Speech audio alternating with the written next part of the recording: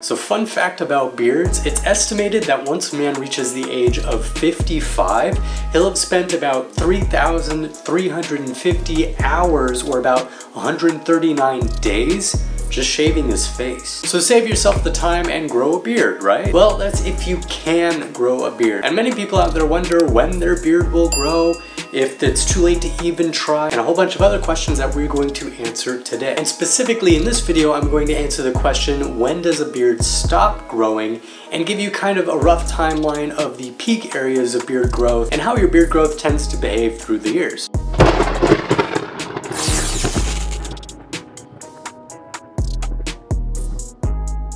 Now it's worth saying that beard growth relies on a variety of different factors, right? I mean, there's your nutrients and diet, there's the amount of testosterone you have naturally, even whether you spend lots of time in the sun or in the ocean or something like that can affect your beard growth. Today, all we can really do is talk about averages, which will apply to most people out there and likely you watching this video. So when does beard growth end? Now the answer to that really isn't so simple. Now beard growth typically doesn't just end without first drastically slowing down over time. And the rate at which this occurs is different for pretty much every guy out there. However, for the majority, your beard growth rate and fullness will have reached its potential by age 35, and then things may slow down gradually after that. Now this is more of a mystery than you might think. Some men may have their beards until the day they die. Some men will lose their beard a week after their 35th birthday, which is unlikely. But not to fear, the chances are you're still gonna have a beard for the foreseeable future at least. But maybe you clicked on this video and you're wondering when beards really do start to fill out. This answer is a lot more clinical and observed and a lot less reliant on just behavioral factors that vary from person to person. Typically you'll see a big difference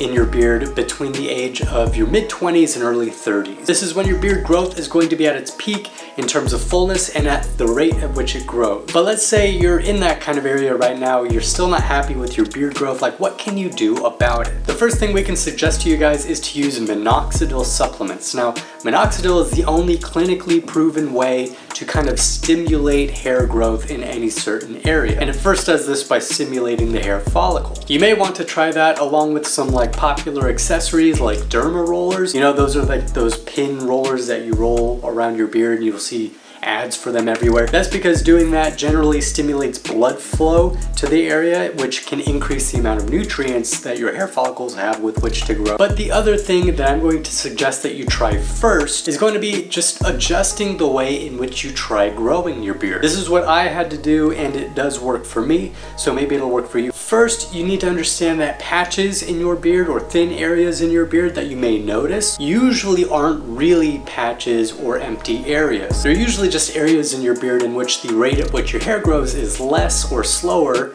than other areas. And the contrast between these slow, empty areas and the faster growing areas just leads you to believe that you have patches that can't be solved. Usually though, there is at least some hair growth in the area and usually enough to completely cover the area if it has enough time to grow out. All you really need to do is trim the faster, longer areas of your beard to match the slower areas without trimming those slower areas. This way your beard will look even throughout the entire growing process and you're not having to worry about looking shaggy or unkempt everywhere, but it also gives the time for those slower areas to grow out and overlap themselves and cover the skin and give you that kind of full look that you are probably wanting. Now this process just takes longer because you're waiting on those slow areas to grow out, but then you'll have a full beard and trust me, it's worth it. So overall, that's it guys. Hopefully I answered some of your questions here today. Hopefully I gave you more information on what it takes to grow a beard, what kind of time frame you're looking at, maybe some helpful tips that you can use for growing your own beard if you're unhappy with it. There are tons of other videos on this channel where we give you a bunch more tips like this, as well as really dive into some more of those questions. So